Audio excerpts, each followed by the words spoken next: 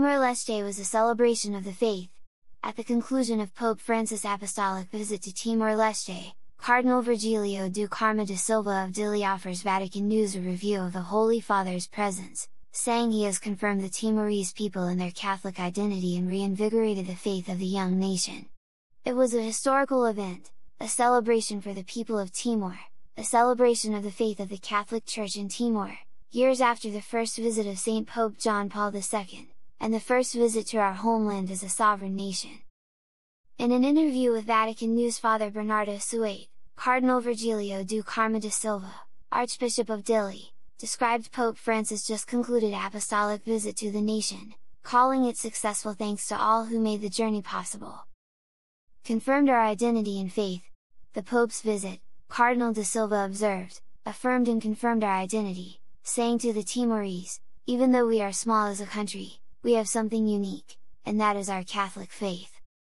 We are not Indonesians, nor are we Australians, but we are Timorese, he said, noting that, as such, we have our own unique Timorese and Catholic identity.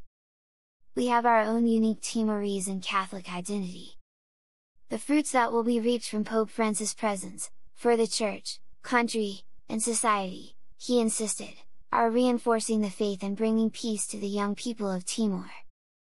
Salt and light to the world.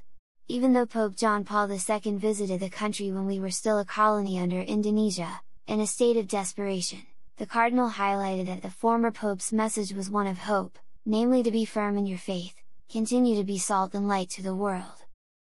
After 2 decades of independence, the visit of Pope John Paul II, followed by Pope Francis' visit, during these 2 decades of transition in the process of building a nation and a new identity, Cardinal Da Silva expressed, there was a new birth in this corner of the world. Living Catholic faith in this corner of world.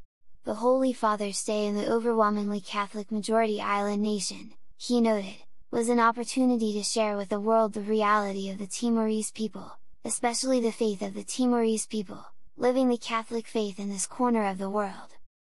The Pope's visit was an opportunity to share with the world the reality of the Timorese people, especially the faith of the Timorese people, the living Catholic faith in this corner of the world.